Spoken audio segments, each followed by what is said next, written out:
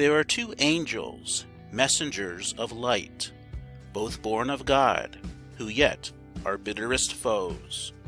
No human breast their dual presence knows. As violently opposed as wrong and right, when one draws near, the other takes swift flight.